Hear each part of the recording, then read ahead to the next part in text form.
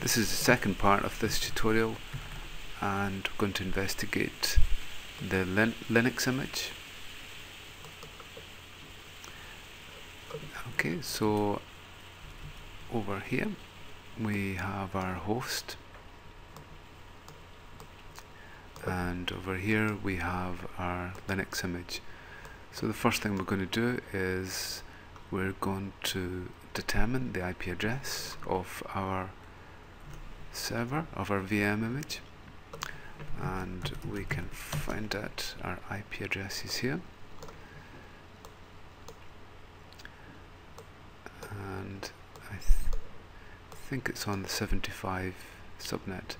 So on the host it's 192.168.75.1, but we'll just check, and what we'll do is we'll bring up a terminal with inside Linux. Just takes a little minute to start up.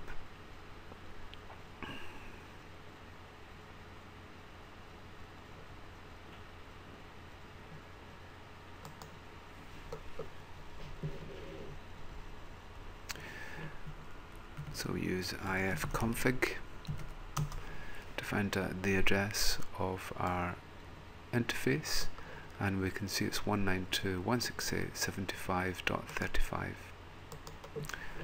Okay, so we can fill this in here, 75.135, and the host address is 192.168.75.1. So what we'll do now is we'll just ping from our host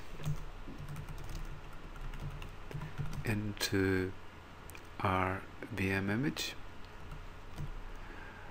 .135, and we can see that works fine, and we'll do the same again over here, 192.168.75.1, and that is successful. We've got to stop the Linux image with Control C.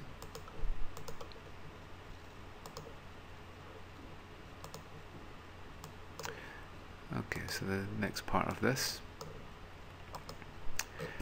is we're going to have a look at the web service. So if we go into the var folder,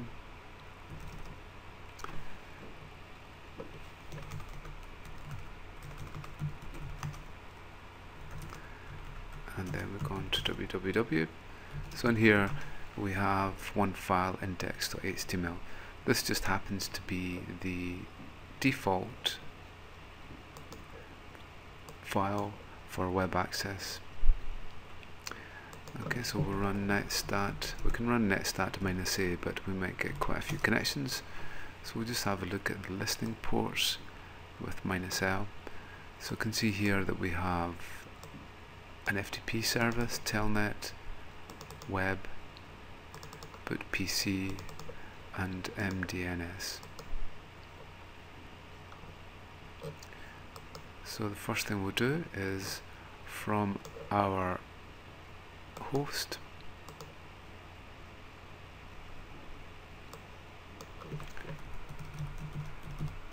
we'll contact our VM image just to see if we can contact the web service.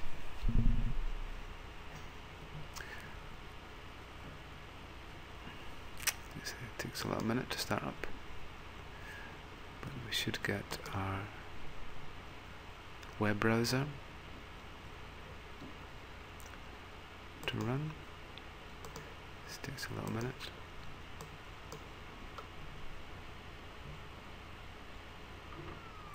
And what we should see is the default web file. Oops, I'll just try again, just to see if we've got the right address. I think it's actually 135. Ah, there we go. Okay, so we've contacted the web server from our host into the VM image.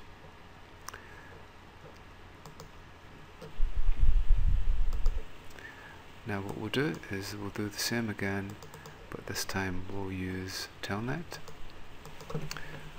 Telnet 192.168.75.135, and I'm going to do it on port 80,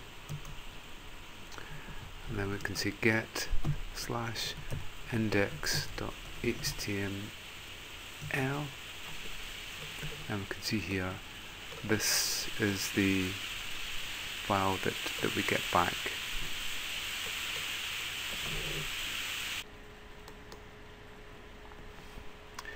Okay, so what we'll do now is we'll actually create a file over here. Okay, so the first thing we've got to do is we've got to check the attributes on the web folder.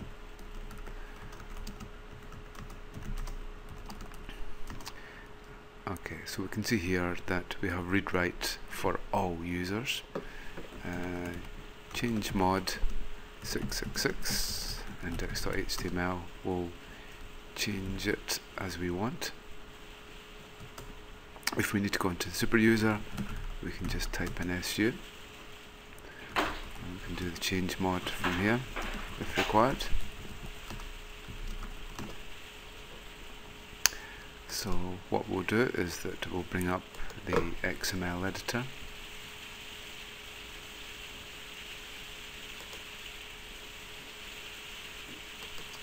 and then we'll open up our index.html. So we'll just modify this one here, sample page,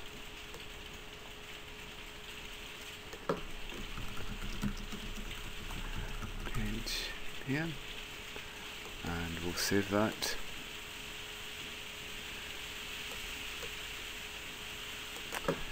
Just check that it's been saved.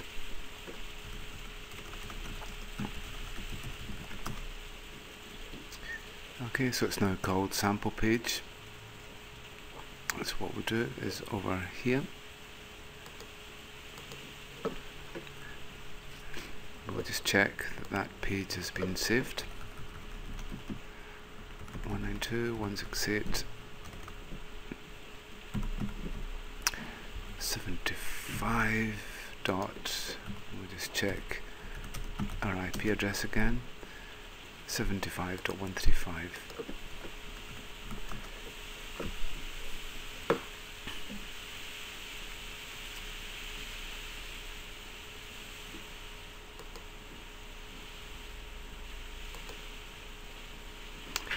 And what we should see is the new page in our web browser when the web browser appears.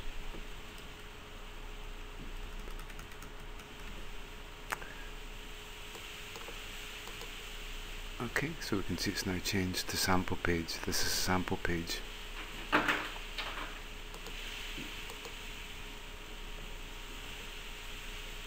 So the next thing we do is we go into the log folder.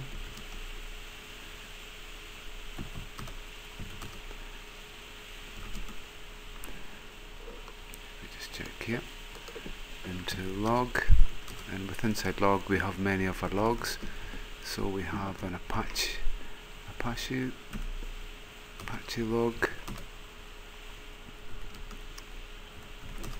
And you can see these have been updated fairly recently, so we can have a look to see what accesses we've had. So you can see here this was a recent access from Firefox, and it's just been updated, and then we can look at previous accesses from here. So you can see there that the get command is actually shown. So from this we can actually check what files have been accessed. So now what we'll do is we'll run the Telnet service. We'll run the Telnet client to connect into the VM server 175.153. Let's check again. 135.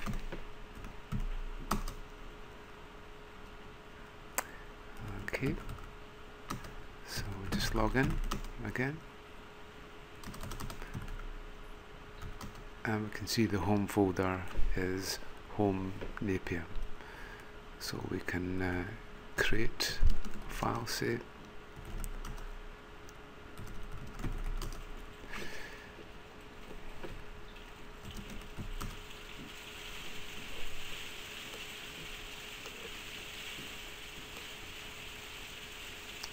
Okay, so we can see here we have a list file, and if we go back to our folder here,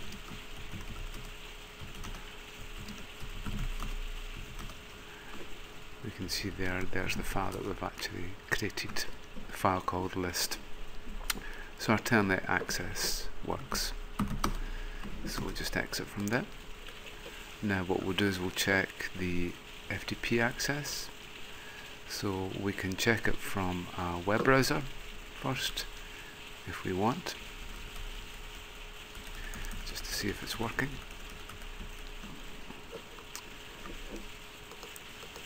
So now we change that to FTP protocol.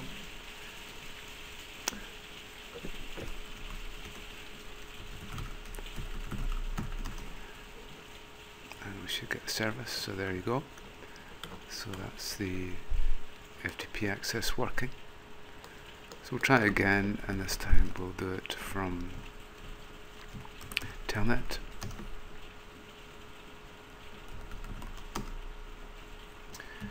So we can say user, Napier, password, Napier 123, and so on, just as we've done with the Windows tutorial.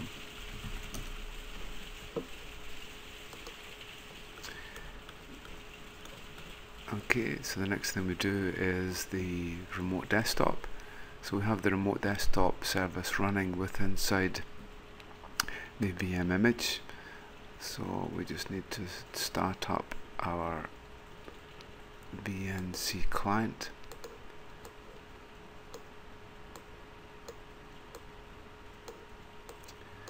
It should be around here somewhere.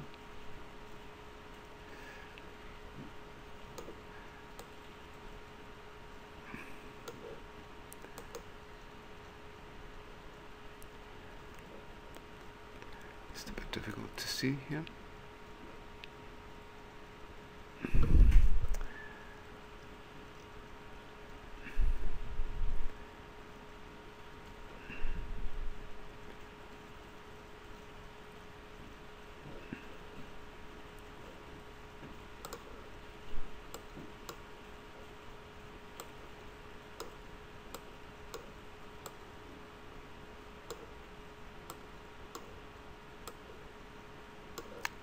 Here we are. So what we'll do is we'll remotely access it. So it's 135 using our VNC viewer, and we need to make sure that it's been enabled.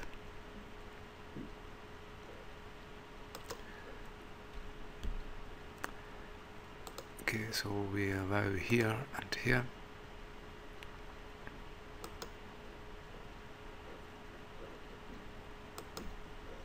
And now our service should be running.